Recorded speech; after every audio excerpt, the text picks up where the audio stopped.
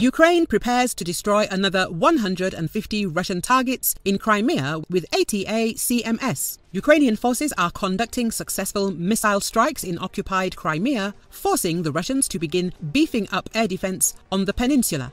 After overcoming the enemy's air defense systems, the Ukrainian military will begin to destroy about 150 objects that are most important for Russians in Crimea, Ukrainian military expert Roman Svitan predicts.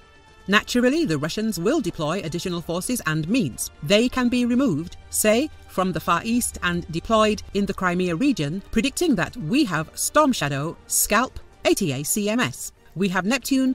We can organize quite large-scale attacks by a swarm of drones. Calculating such possibilities, the Russians naturally deploy air defense systems, anti-aircraft missile systems, entire regiments.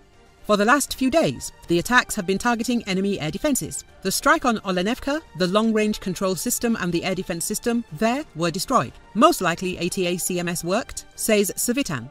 The expert notes that there is a general destruction of Russian air defense. In Crimea, they will try to deploy it in order to at least protect themselves from these attacks.